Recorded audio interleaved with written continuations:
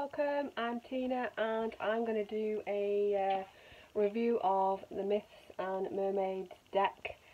The artwork is Jasmine Beckett Griffin, and that's what attracted me to the cards initially.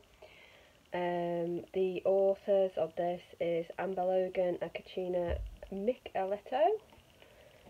Tell you now, if this has any difficulties in it with pronunciations, I apologise now. I'm not going to keep apologising. I have dyslexia and I have sometimes difficulty pronouncing, let me get myself a bit more comfortable, pronouncing words. So, there you go. So this is the book.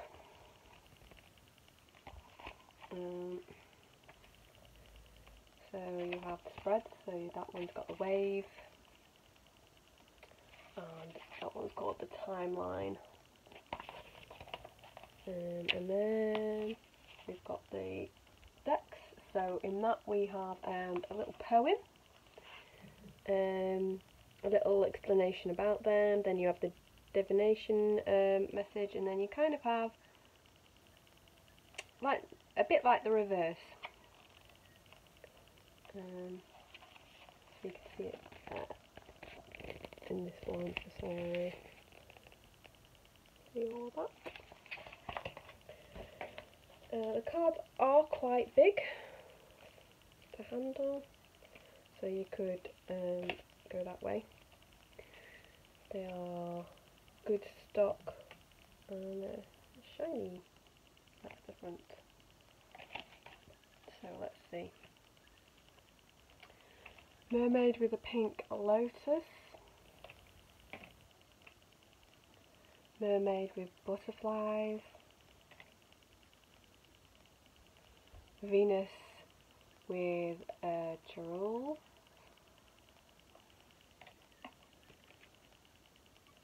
La Savina. Arena. Go. Archimilado Mermaid. Told you, can't pronunciation that one. I'll leave it there so you can see. So the font is a little difficult for me. Golden Mermaid.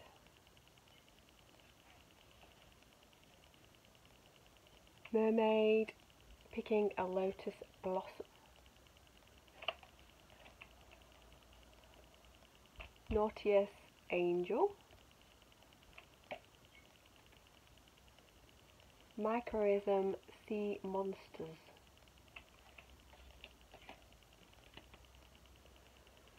Tale of Massy Gold.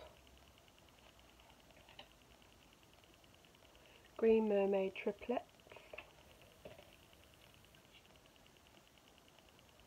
Hamadryad Lake.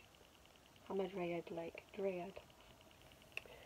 Yep, trying to get that one in my Dryad. Some of them are on the side. Alphine Mermaid.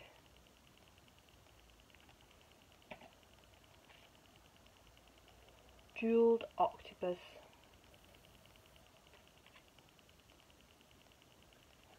Triumph of Galenta. Right. Halcyon? Theon. Halcyon? See that? Never heard of it. Water elementals. Jellyfish Portal. Flying Fish. Trilobites. Trilobites. I was thinking, I know my son loves all that kind of stuff, so I know it's trilobites, not trilolites. On the side. Manta Ray Mermaid. My Tentacle Friend.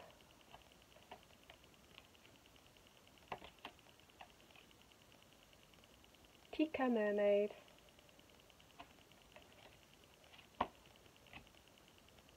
Haunty Mermaid,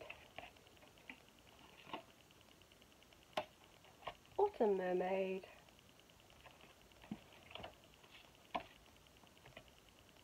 A Certain Slant of Light, Stardust Angel, very pretty, I like that one. Reaching for the Sunset,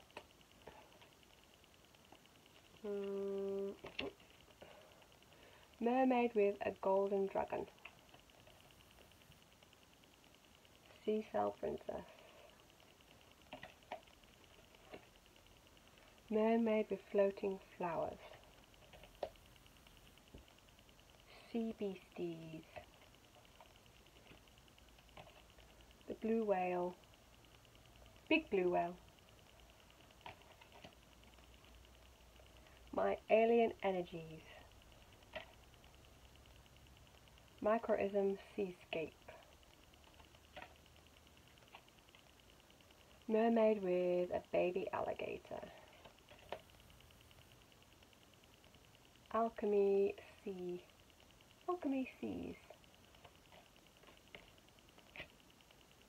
Stranded, Shipwreck Siren, say that fast, Sea Chariot, Tiger Lily, Tiger Nautilus, Mermaid Mother and Child,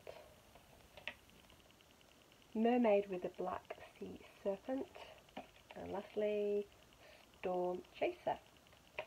So they are lovely cards, imagery, lovely. They're very simple in you know, the wording. So for a beginner, it might be a little more difficult if you weren't to study the book along with it.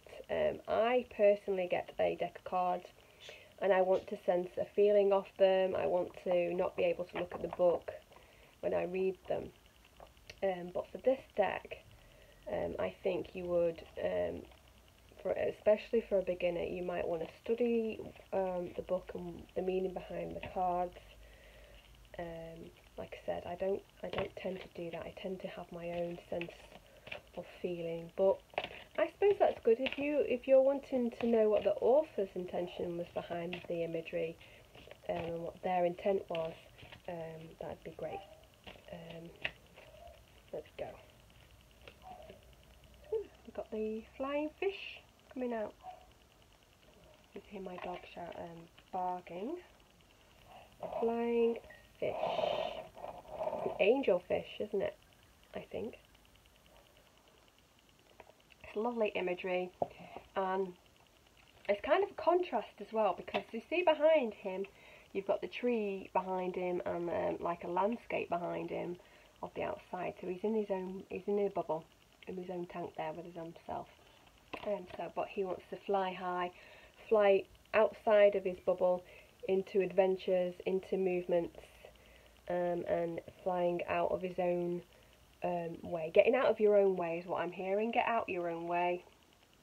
Let's see what else I can hear Spirit talking to me. So they say, yeah, get out your own way. You can fly high. Get out your bubble, stand outside of your box and think outside. Fresh perspective is needed. You can't always tackle a situation the same way as you've done it before. Sometimes you've just got to be adaptable and be willing to change your views in order to move yourself forward and not get stuck. Here we go. Oh, Mermaid and Mother. So immediately I think of nurture, and I'm also getting nature as well with this, because as soon as I looked at the eyes and saw that they were green, so I've got nature and nurture coming in. I've got that sense of well-being coming in and making sure that you are looking after yourself, giving yourself that compassion, giving yourself that nurture. What else? I can hear them, you see, they talk to me and I can feel it. So it's that sense of having pride as well, I can hear. pride in yourself, like a mother's pride or a parent's pride, not just a mother, but you know, being proud of where you are, where you achieve, look where you are, and celebrate it. Having that there. There is also the sense of children there, so maybe it's kind of feeling like you want a child to come into your life, or working with the children, or it's working with the inner child that needs you to maybe be able to work through your situations. The inner child needs connection for you. So that comes in there as well. We all need to embrace the inner child. It allows us to think of a new perspective. There you go. Think of fresh views with the inner child. Okay, I think I stick to the same cards sometimes. I have my own set of cards which I do for my readings, and then sometimes a new set will come in, and when I feel like it, when I've pulled towards it. So it's really nice set of cards, lovely imagery, and yeah, I do recommend. Okay, I'll be back next week with another review.